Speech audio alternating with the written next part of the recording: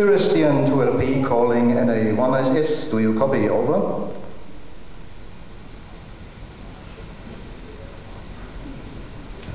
Here is DN2LP calling NA1SS. Do you copy? Over.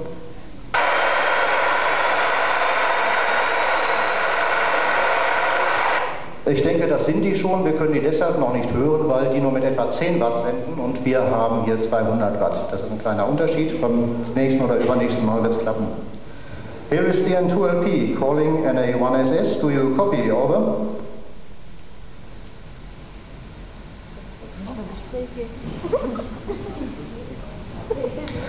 Here is DN2LP calling NA1SS. Do you copy? Over.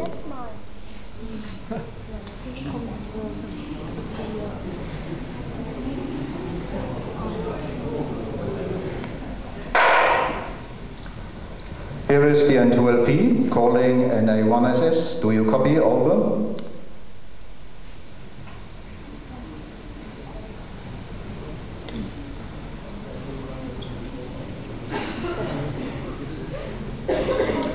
Here is DN2LP calling NA1SS. Do you copy? Over. Delta November Lima Papa, this is November Alpha 1 Sierra Sierra. Go ahead. Jetzt bitte Ruhe. Hello, International Space Station. Hello, William. Here is Ralf, the coordinator of the amateur radio station DN2LP of the Evangelisches Gymnasium Lippstadt. We thank you for the involvement in this contact. And now, the first question. Hello, my name is Benedict. Do you make use of the radio or the internet in order to follow the current political events on Earth? Over.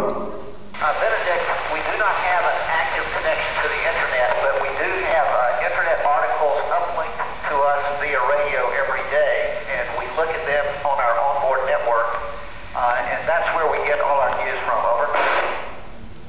Hello, my name is Johannes. Have you ever taken an insect into space by accident? If so, how did you react? Over.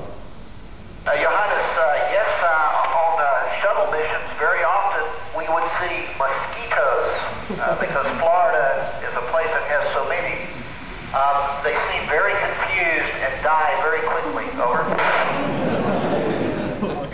My name is Lisa. Are there dirty fluffs floating in the air, and how can you get rid of them? Over.